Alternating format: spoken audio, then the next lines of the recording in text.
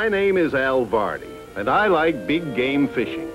Personally, I don't think there is anything more exciting than battling the big bluefin tuna. Fortunately, the clear blue waters of Conception Bay, Newfoundland are only 9 miles from my home.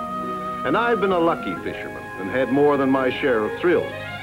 My first tuna, boated in Conception Bay in 1957, was the largest tuna taken anywhere in the world that year. It weighed 871 pounds. But even that fish looked like a runt alongside some of the other tuna in the same school. This fish is just a run-of-the-mill 690-pounder. I've known Conception Bay for a long, long time. I've sailed aboard the tall two-masted schooners that carry its fish and freight. I've climbed its steep headlands and watched the sun light up its deep coves and saltwater ponds and highlight the green islands surrounded by its blue waters. I've known the little villages that nestle in its coves and bays, and in the summer I've watched the children swimming on its many beaches.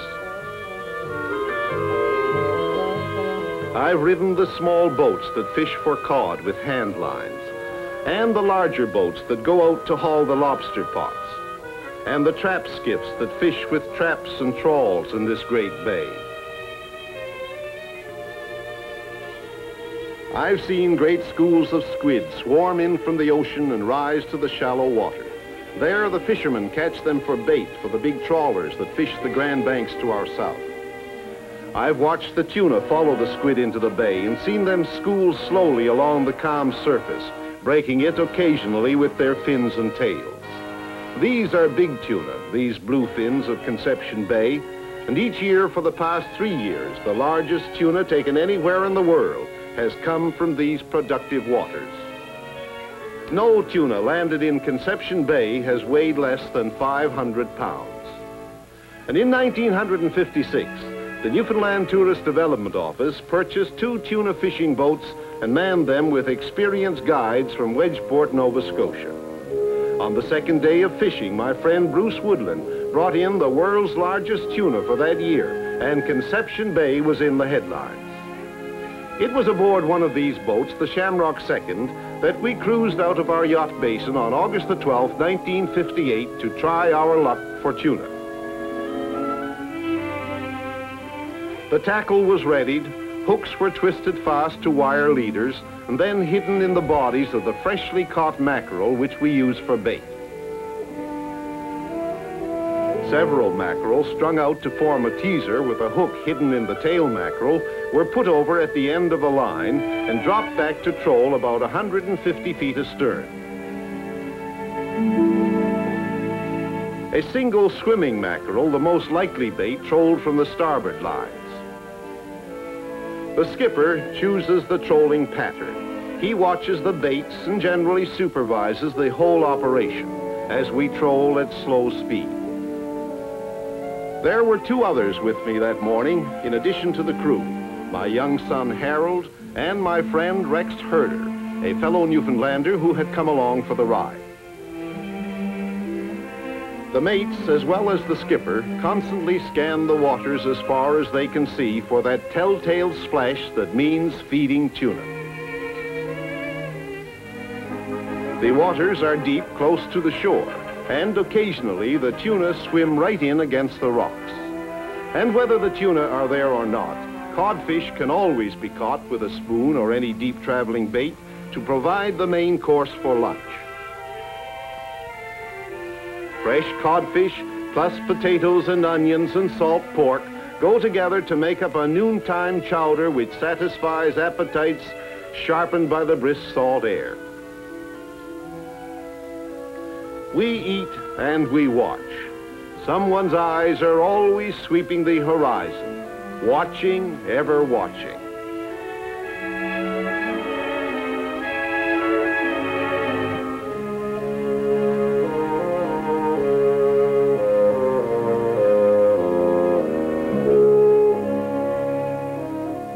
The breeze freshens behind a swiftly moving bank of clouds.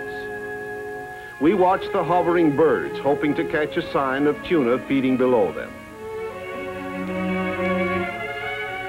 And there are tuna feeding. They're surging up through schools of bait and coming right out into the air at the end of their swift upward drives. The skipper swings the boat towards the feeding bluefins. We're closing in. And suddenly there's a strike.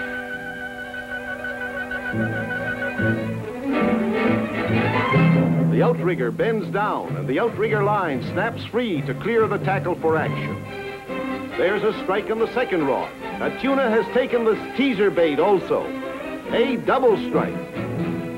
Both reels are singing away, and for a while everything is confusion. Big game fishing boats are equipped to handle only one fish at a time. Holding a heavy tuna outfit with a bucking tuna at the end of it is no easy job. But it had to be done, as only one of us could use the chair. When two fish strike simultaneously, the usual solution is to cut one line, and a knife is always close at hand.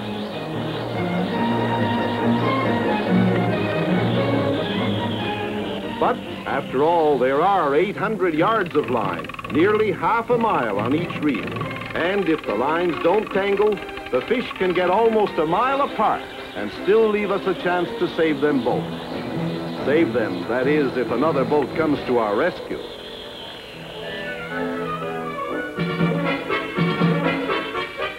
Both fighting fish continue to take line. The drags have been tightened to a heavy tension. A breaking drag so heavy that there is a good chance that one of the fish may be able to break the line in pulling against it. Of course, if one does break away, it will solve our problem.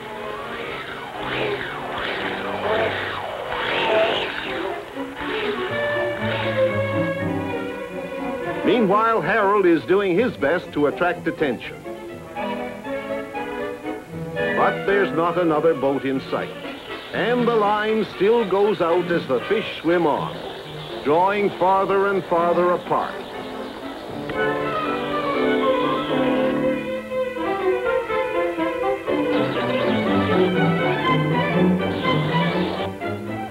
Time goes by, and that moment of reckoning is drawing near.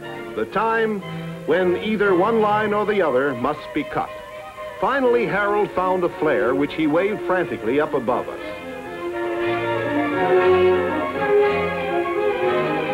Maybe in the final moments of decision, that flare was the deciding factor, because the skipper actually had picked up the knife when Harold shouted from above, "They're coming! They're coming!" And he was right. The motor cruiser, Whitecap, with the Commodore of the Yacht Club and his wife aboard, had seen our signal and was coming to our aid. The Whitecap came alongside quickly, and Rex and one of the mates were able to jump aboard and take his rod over with them.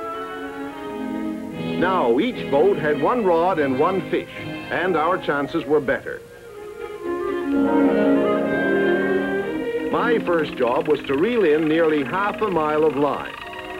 Then, with the tuna within good playing range, we could function as a team, as a capable crew and angler should. Following, turning from right to left, from left to right, working close into the fish, driving him hard, and gaining line in every possible way.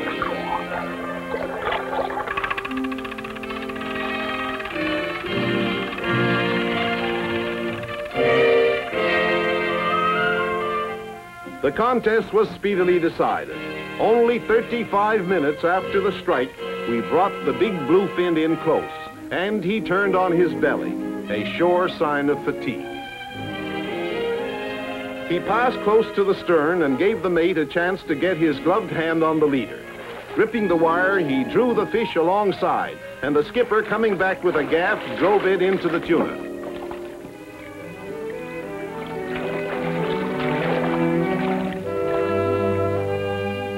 When the mate sank the second gaff into the fish, we could all relax. He was ours, and my share of the battle was over. We tried as hard as we could, but still our short-handed crew couldn't pull this tuna, small for Conception Bay, into the cockpit. And so we towed him, knowing full well that another fish in the water, even a dead one, could complicate the playing of Rex's fish if we managed to get him back aboard.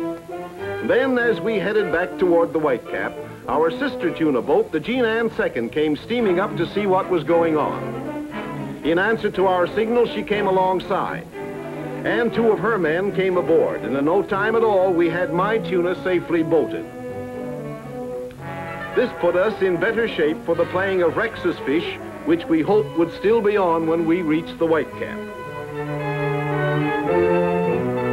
5 minutes later, we found Rex still holding his fish and took him back aboard our boat, which was better fitted for playing a tuna.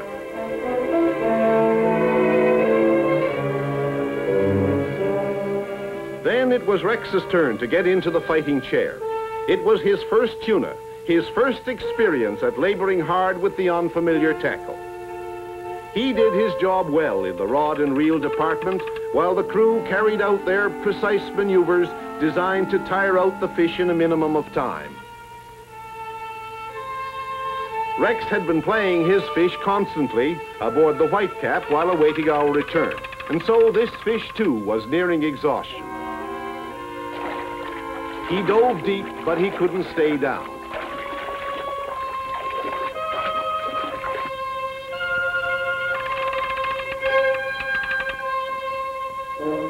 He came to the surface again, close in. My tuna, the small one of only 550 pounds, was already aboard. Rex's, we were sure, would be larger.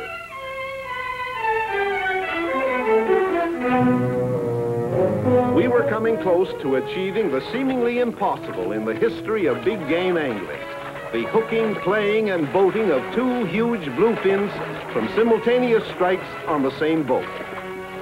Strong hands finally had grasped the leader just 55 minutes after the double strike, and the second bluefin, a 600-pounder, came over the side.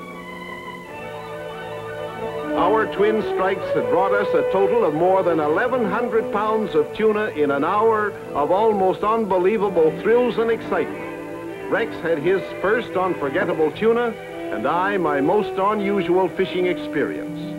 Now you know why I'm an enthusiastic tuna fisherman. Tuna come to many Newfoundland bays in mid-July and stay there until early October. I've seen many bluefins bigger than any yet taken on rod and reel. So why don't you join me and try your luck for the world's all-time record in the waters of Newfoundland, where sport is at its finest.